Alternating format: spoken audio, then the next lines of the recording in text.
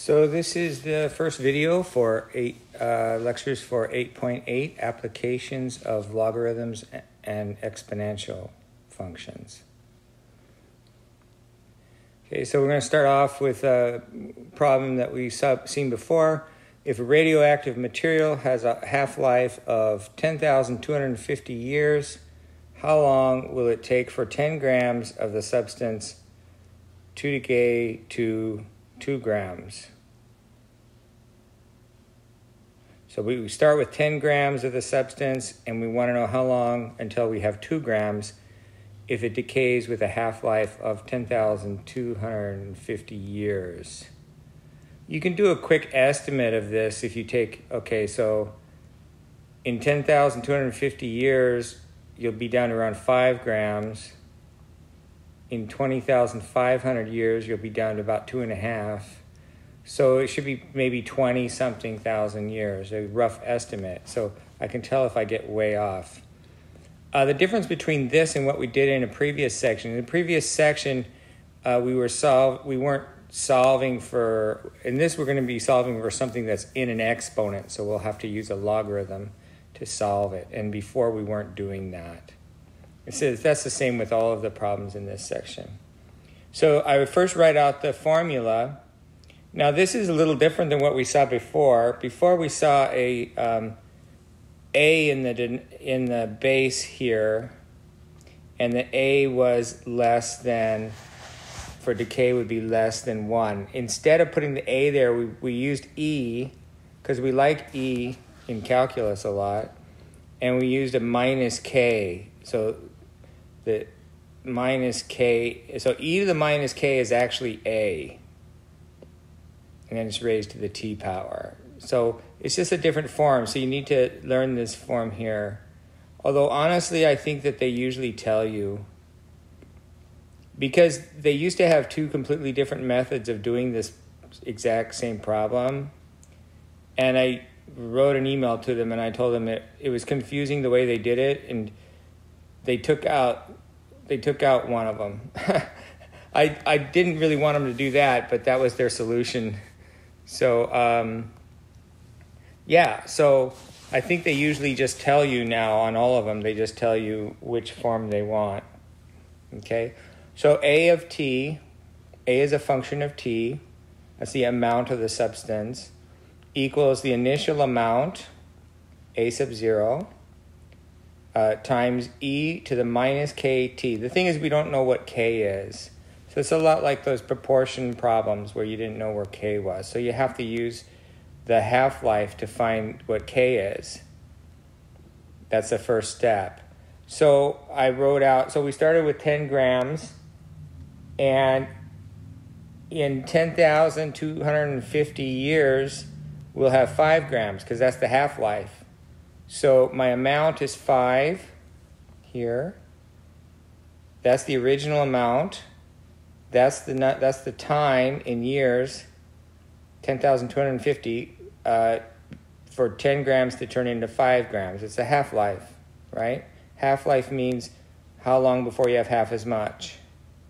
Okay?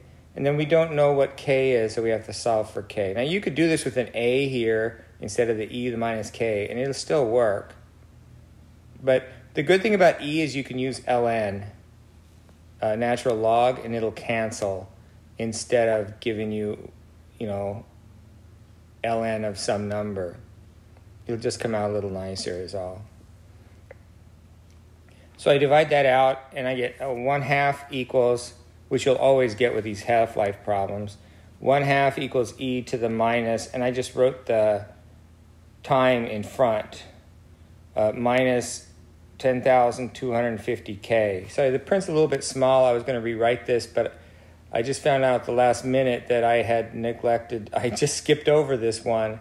I'm almost done with all the videos, with all the video lectures, and I missed this one somehow. So I'm going with the older and somewhat smaller print. So I hope that's okay. Maybe on a laptop it's a lot bigger than what I'm seeing. So I needed to solve for the exponent because I need to get to that k up in the exponent. So I need to get rid of the base e. So I do ln of both sides of the equation. So ln of, I just wrote 1/2 as 0.5. Okay, ln of 0.5 equals ln of e to the minus 10,250k. That's the proper way to do it, even if you've seen it done some other way where you move stuff around. The proper way is just to compose both sides with the ln, the natural log. Okay, log base e. And then on the left, you end up with log, or ln of 0.5, natural log of 0.5. And on the right, the ln and the exponential function base e cancel, and you just get the exponent, which is minus or negative 10,250k. And then, of course, you just divide out that exponent, and you get what k is. Ln of 0.5 is actually a negative number. Ln of anything between 0 and 1 is a negative number. So this is actually going to turn out to be a positive number. But that's okay. I mean, you're just going to put it in your calculator, and that's what I got. I wrote it in scientific notation. But what I would do, the smart thing to do, is to use your calculator here. So you get this number, ln 0.5, divided by this number here, this 10,000 something negative. And it'll spit out something like that.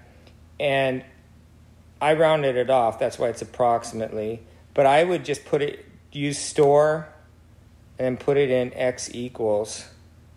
In other words, put it in the memory. If you don't remember how to use the memory, just search for it online. Memory with the name of your calculator. And it should give you an example. And then just follow the example. And then what you do is when you type this out with the other numbers they give you, when you get to k, just put x. Excuse me. Okay, so now you take this k and you'll rewrite the original equation. I don't know why I can't get people to do that. It's really foolish not to rewrite the original equation with the k in there. And now, if you stored it in memory x, maybe you just put an x there instead of the actual number. Or maybe you round it off, but in the calculator you have the real one. Either way. But if you don't round it off, or if you do put in a rounded off number, make sure that you keep several digits, several significant digits. That means non-zero, not counting like the 0.0000. This decimal is actually 5 places to the left because of the scientific notation. You don't count those initial zeros when you're looking at accuracy, okay, for this. So you just want to get... So that's why I recommend using the memory on this, okay? But if you do put this in, make sure that you've got several non-zero digits. I have 5 here. That should be more than enough. Okay, it's because we're dealing with exponential functions, so they grow fast. So okay, so I just put it in. It doesn't look like I put anything in there, but now I'm thinking of I put that in the memory, and I actually used my graphing calculator where I could put it in as the memory k. So that's why I put k there, because I'm actually going to type k. But I switched my lecture notes here to this course, and I forgot to change that k to an x, because I put it in the memory x on the calculator for our class. And now I plug in the other information that they had. So how long will it take? So you're trying to find t for 10 grams. So the initial is still 10 to decay to 2 grams. So I replaced what was 5 when I did the half-life thing. When I figured out k, I replaced that with a 2. And then this, I actually wrote it as an x. Okay, good. I did write it as an x. I just can't see because the print's so small. No, I changed the k to an x here because I'm using the x memory, right?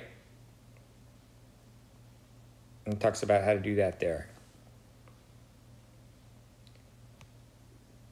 Okay, and I have to solve for t, and I got that. X is a known number. It's the number I calculated before. It's actually k. This 6.7624 times 10 to the minus 5. That's what x is there. Okay, now I need to get to the x, so I need to get rid of the base e, so I take ln of both sides. Sound familiar? Yeah. ln of the left side, ln of the right side. On the left, you end up with ln of 0.2, which you'll end up putting in your calculator. And on the right, ln of e to the minus xt. The ln e cancels, you just get minus xt on the right. That's just that inverse function thing. Right? Now we're trying to solve for t, not x. The time. X is the thing in your calculator. It's an actual number. So I'll divide that.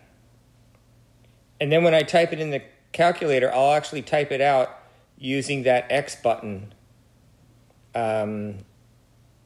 which is in the memory. It says like x, y, t, I think theta, and n or something like that.